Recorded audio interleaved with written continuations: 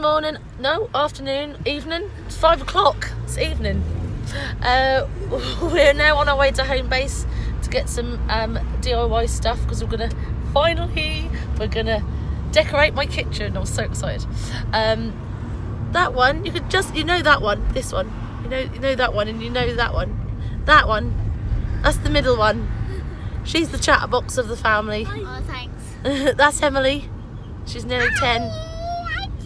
And she never shuts up and pulls stupid faces. What's that all about? Wait, do a close up. Do a close up. Do it. Wow, she's not mine. And you haven't met this one either. That's the Popey Dope. That's the husband. He's miserable. And he's called AD. And he's, how old are you, darling? Old. Old. 43, and he doesn't talk because he's all shy. Oh, shy? Yeah. I'm not shy. Hello. Hello. Evening, everyone. I have my equipment now. See? Yay!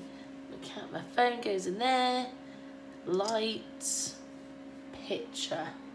There's the tortoise picture. So that's being painted tonight. So finally you can watch me do some painting.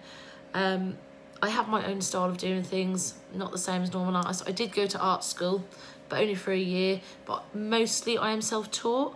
I had many evenings in sitting at the table with my granddad drawing, who's also really good at drawing and painting and stuff. So yeah, I'm only as good as I am because of all the practice that I've had and the influences that I've had through my granddad. Also had very good art teachers, and I have an incredible base of family and friends behind me who constantly ask me to do bits and pieces for them and make things for them and whatever else. So they're the ones who spur me on to do things like this. So yeah, I'll just get cracking. Thanks for watching. Bye.